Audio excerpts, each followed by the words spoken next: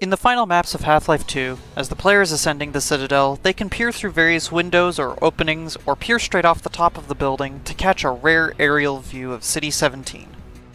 Thanks to Hammer and some texture extraction, we can get a completely unobstructed view of this view.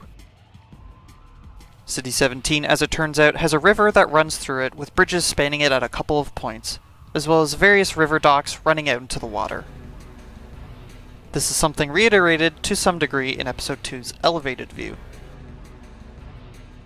One thing that might not be immediately apparent though is that this aerial view is an edited and rearranged aerial view of New York City. The bridge that is immediately in view of the Citadel is actually the Williamsburg Bridge, with the other one being the Manhattan Bridge. You can even see the dark line where the Brooklyn Bridge and its on-ramps were edited out. And this cluster of docks is actually Wallabout Bay.